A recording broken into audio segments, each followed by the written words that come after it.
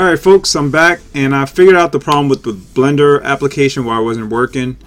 I was using the old version of Blender and it didn't work, so now I'm putting this Blender application up. I had some computer freezes and crashes as well, and so hopefully this will work out. All I'm going to do is move the character onto Blender, maybe resize it a little bit, scale it down, and then move it over to Adobe Dimension.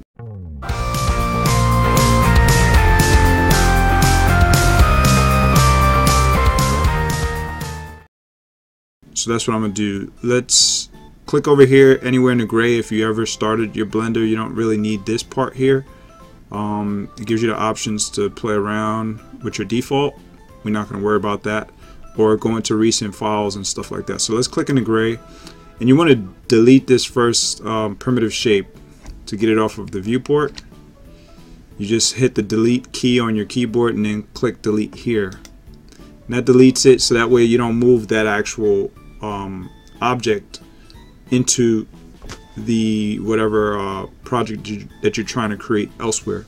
So we're going to go to File and go to Import, and we're going to look for Wavefront Object File, and then we're going to go and find it. You can hit this arrow if you don't find it in the main folders that you see there.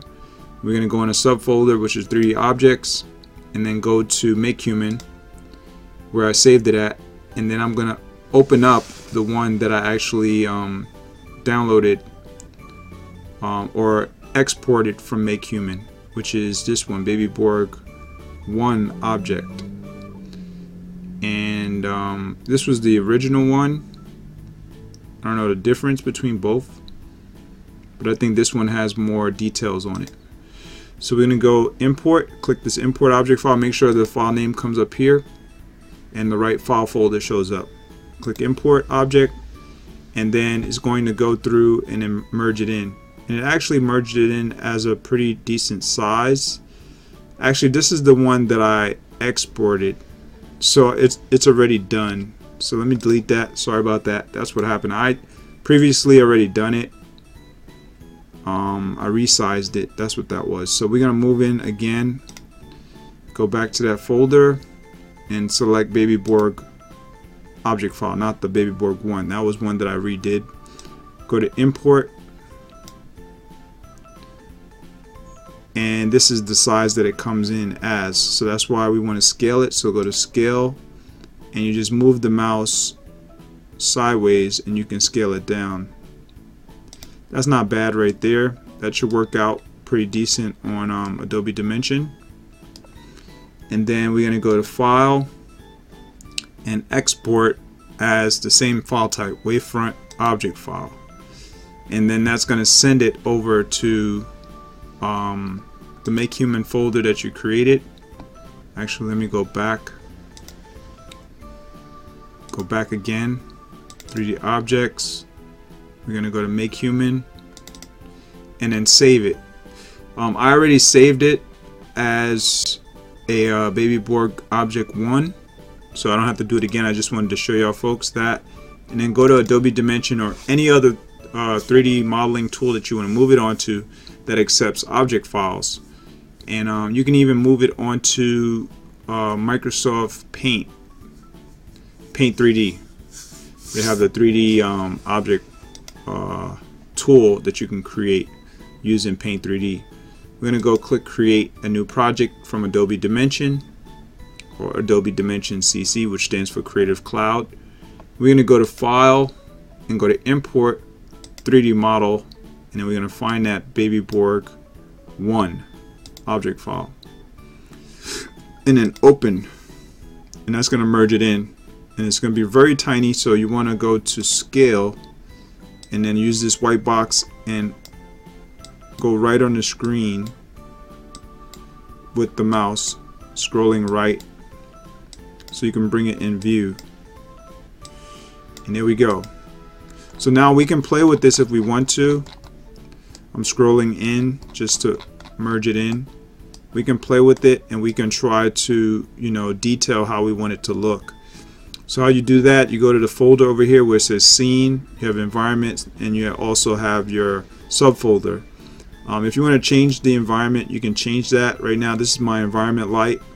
You can go into your environment lights and you can change how you see fit to what type of environment light you want. Say you wanted the bluish weird looking stuff, or purple, purple type yellow, whatever, or a natural light like in maybe on a road or in the forest or desert, stuff like that. I also have some environment lights that I got from my Creative Cloud library. Actually, it moved to my Creative Cloud library. I got it from Adobe stock, which are free ones that I got. And some of these environment lights look really cool. Let's hide some stuff. How do we hide it? Let's see. I think we can push this all the way up to the top.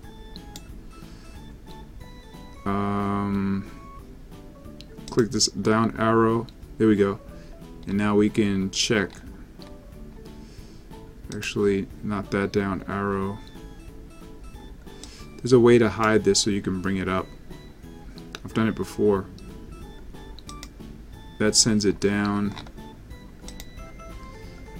Let's see. I don't know. It's all good. You can look through it over here, and let's choose this one. Let's see what this one does. Should make it brighter. There we go. And then we can go in, click this down arrow, and then start playing around with it. Female generic basically is the skin texture and the clothing. I was playing around and manipulating a little earlier. Say I wanted to add one of my designs that I have, not designs, but materials that I have from Adobe stock. I can do that just by clicking on it, and it goes in and it tries to bring in that content to overlay on top. I can go and play with the bodysuit itself and detail which one I want it to look like. Maybe I want it to look like this. So it's going to go in and try to work on the bodysuit. And then I also can go in and play with the skeleton. So the skeleton, I want the skeleton to be like metallic. So I'm going to go in up here and use a different material, maybe a silver or aluminum. Silver, I like silver a little bit better. Now you won't be able to see through the actual suit unless you chose more of a transparent type of material. So let's go in and see what it looks like as it is. It's not going to look that spectacular yet unless, like I said, you start working on transparency. As you see these little small specks and all these differing things, you can go and you can fix that how you see fit. Hopefully this comes out in a render preview, but let me scroll in a little bit more. Hold on. Closer. Let's not move too quick so we don't freeze the computer. But pretty much this is going to be the render preview for now. Eventually you can work on the eyes and all that stuff. They have other portions you can play with. You don't have to play with the tongue and the, you know, all the other things. This is the eyes here. I can go and work those in, maybe make them blue or some other color. Turn them into a glass so it can reflect the actual light if I want to. So let's just turn them into glass or metal. Metal will be good, and that will reflect the actual environment light. So we can turn them around and then you can see how fine-tuned, detailed it's going to look.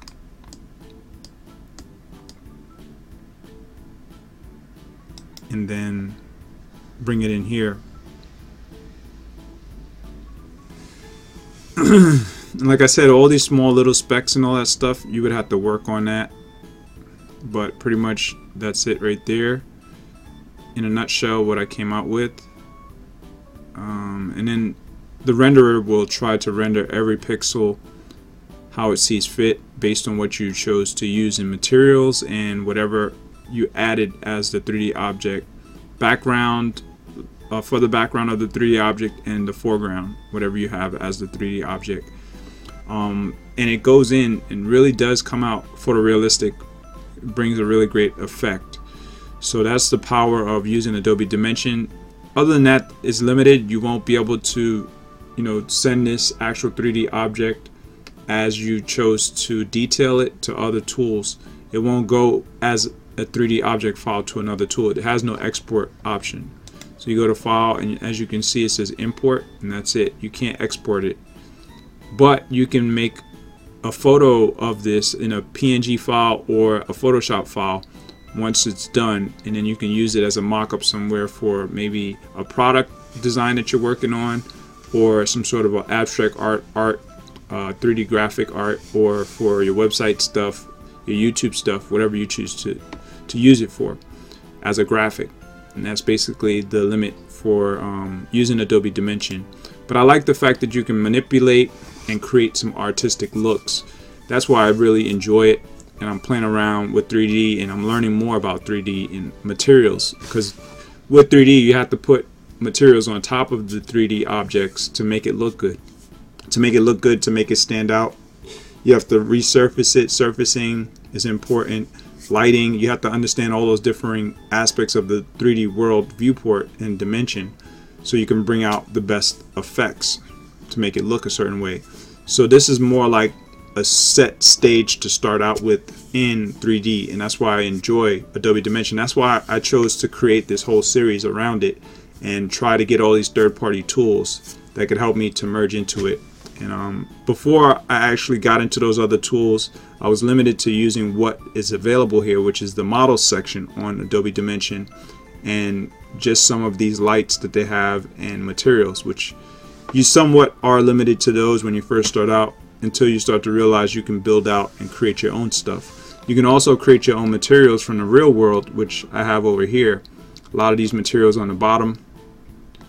1, 2, 3, 4, 5. 5 of the materials I created myself using Adobe Capture, the Adobe Capture app, which basically functions through your smartphone and through the app itself. And you can take photos, snapshots of real world materials and merge it in. So all this kind of stuff I'm going to try to put in the video's description area. If you want to check it out, you can go and check it out, and that will help you to start building your knowledge base and tooling, and to merge more into the world of 3D.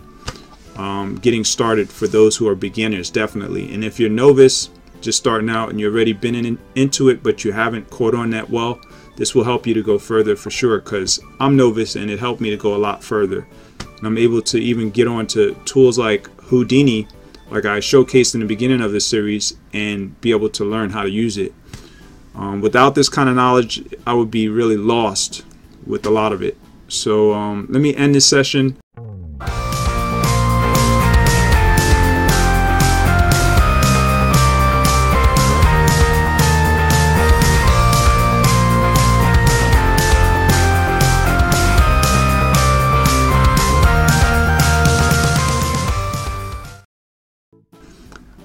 I'll be back with some more videos. Hopefully this one doesn't crash before I end it.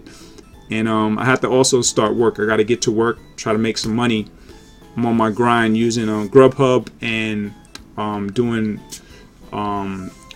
Uber Eats. Sometimes Uber Eats doesn't work out for me, so I have to jump on another platform to help me to earn some money. But I'll be back.